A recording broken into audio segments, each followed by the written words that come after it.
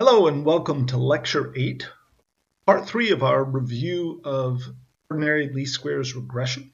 I'm Chris Mack, the professor for this class, and this is Data2Decisions. We've seen in the last few lectures that ordinary least squares regression encompasses quite a few assumptions. If the assumptions are true, we have a lot of benefits to using ordinary least squares regression. In particular, estimate is blue. Best, linear, unbiased estimator. The blue estimator. That means it's the best we can do. We get the best estimates possible if the assumptions of ordinary least squares regression are true. So let's check the assumptions. If they check out, we can be very confident that we're doing the best job we can in fitting our model and getting our estimates of the parameters and their uncertainty estimates as well. But if any one of these assumptions is wrong, it might violate this best linear unbiased estimate assumption that we're making. So we have 6 basic assumptions, 5 of which are going to be critical. One is turn out to be not so important for most of our work. The first assumption is that the model is right. We've picked the right model. It's the model that actually describes what's going on. And it's only the randomness, the uncertainty in our data, which causes imperfect fits of the model. This is equivalent to saying that our residual is a random variable that does not depend on any of the input parameters, the predictor variables or regressors in our model. That means we have all the right regressor variables and we've properly accounted for how those regressor variables impact Y. Now, perfect models are kind of rare, but in some circumstances we can be reasonably confident. This is an assumption of OLS. Doesn't account for model error. Next assumption, number 2, is that the expectation value of our residuals is 0. This is always going to be true when we fit our model if our model has an offset term or an intercept in it. By default, we will adjust the intercept term such that the residuals are equal to 0. That's how that best fit intercept term is created. So as long as our model has this intercept term in it, then this assumption will always turn out to be true. Since that'll be the case for most of our work, we'll end up ignoring assumption number 2 most of the time. Number 3, all of the residuals are independent of each other. They're uncorrelated. Now this is going to be true for the population. Well, we're assuming it's true for the population. But as we've seen a little bit, and we'll see a little bit more as we work through regression examples, as soon as you have a sample and you fit that sample to a model, then the Roman E sub I residuals that come from our best fit model, are not independent of each other. That's just the nature of how the modeling, the fitting works in a regression. But what we're talking about here is the true residuals. We're assuming that the true residuals are all independent of each other. If they're correlated with each other, then we have a problem we're going to have to deal with. Number 4, assume that every residual has the same PDF, the same probability density function. It's described by the same distribution of errors or uncertainties involved in the measurement of the Y values. We call this homoskedasticity. I love that word. Nice big fun word to say. Homo means the same and skedasticity means spread or distribution. So it's the same spread or distribution for every single data point. If this assumption is violated, we say we have heteroskedasticity. Number 5, we're going to assume that all the residuals are normally distributed. This means they have the same variance, but that the variance in its distribution is a specific kind of distribution, normal distribution. And finally, number 6, we assume in our regression all of the input variables, XIs, predictor or regressor variables, are known exactly in our data set. In other words, all uncertainty in the measurement is uncertainty in the measured value of Y sub I. No uncertainty in the X sub I at all. Now, what if these OLS regression assumptions are not true? Well, we need to check and find out. Look through that list of 6. Which of those assumptions can you validate? How do we validate them? If an assumption is invalid, or we suspect that it is, how far off is it? Is it a small difference that doesn't matter too much, or is it a big difference that's going to really mess up our regression? And if one or more of these assumptions do not hold, what does that do to our statistical validity of the parameters that we get? How good is our model fit if one of these assumptions are violated? And if we find out they are, is there something we can do about it?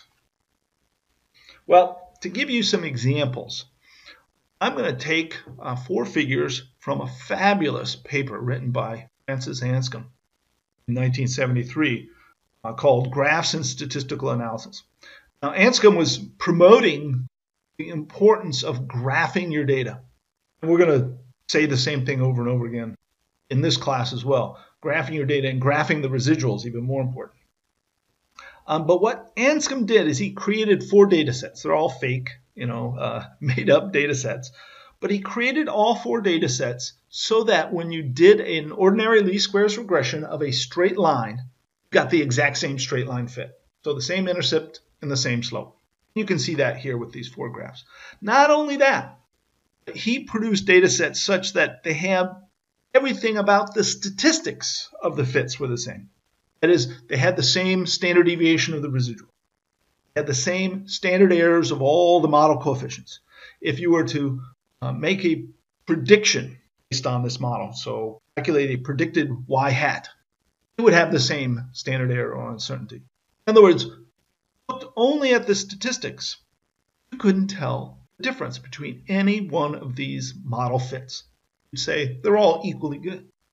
When we look at them in these graphs, we can see some very significant problems.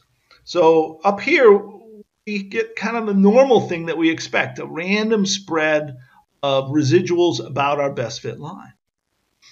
But in another case, we obviously have the wrong model. We have a second order behavior that we're trying to fit with a first order model. Here we have what's called an outlier. One data point looks significantly different than the behavior of the other. So different, in fact, that we suspect that something went wrong. Something outside of the standard distribution of errors is at work in this particular outlier. And finally, we have what's called a high leverage data point. In our last example, you see that almost everything about this fit is determined by one data point. Well, that makes you a little bit worried that small errors in that, even large errors in that one data point can cause huge differences in the fit that would result. So these are examples that are very intuitive to graphs when we look at these graphs. Now what are we going to do about them? So what happens? First of all, before we talk about what to do about them, let's ask what are the consequences of violating the OLS assumptions. Well, at best, if the violations are kind of small and they're not large problems, at best our regression becomes inefficient.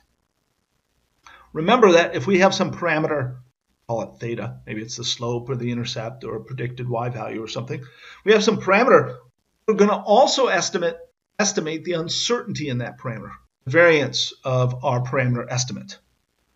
Well, if regression becomes inefficient compared to OLS, that means the true variance of our parameter estimate is larger than we think it is.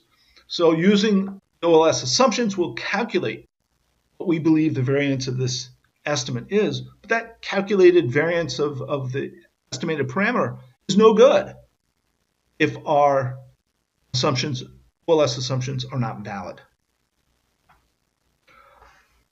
But things could get even worse than that. The regression could become biased.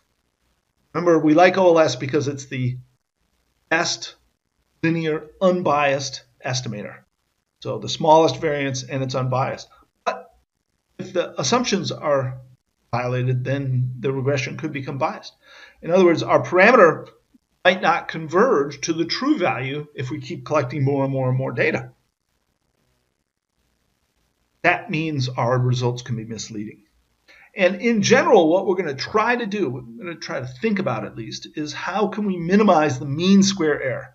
Mean square error is the variance of the parameter estimate plus the square of the bias. And our goal will be to have techniques that minimize the mean square error. So we're going to check our assumptions. Checking these 6 regression assumptions is called regression diagnostics. The topics that we're going to address in the coming lectures in this class will be how to look for and test for the normality of the residuals. We're going to look for outliers. An outlier is a residual where we suspect it's not doesn't have the same PDF as all the other residuals, all the other data points. We're going to look for leverage and influence in our data points and try to understand when those leverage becomes a problem. We're going to look for heteroscedasticity, or variation in the variance of our residuals. We'll look for error in the predictor variables themselves. We'll look for evidence that we have the wrong model. And finally, we'll look for the possibility of correlated residuals. If we identify any of the problems with our regression using these regression diagnostic techniques that we'll develop and talk about in the coming lectures, we need to fix those problems. This is called regression remediation, changing our regression in order to address any problems we discovered in our diagnostics.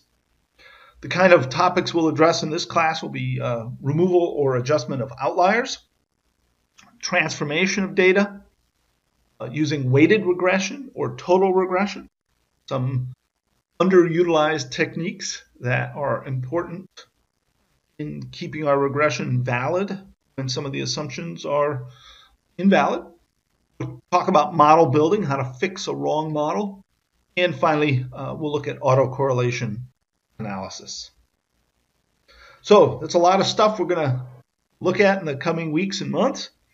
But the result, if we have all of these tools in our toolbox, is we can do good regression under a wide range of circumstances, wide range of real-world circumstances, things that happen when real data goes bad.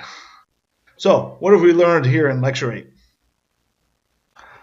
You should be able to quickly and easily answer all of these questions. Name the 6 assumptions in the OLS. Define the mean square error of a parameter estimate. And finally, describe the Anscombe graphs, what they can teach us about regression. Thanks, and till next time.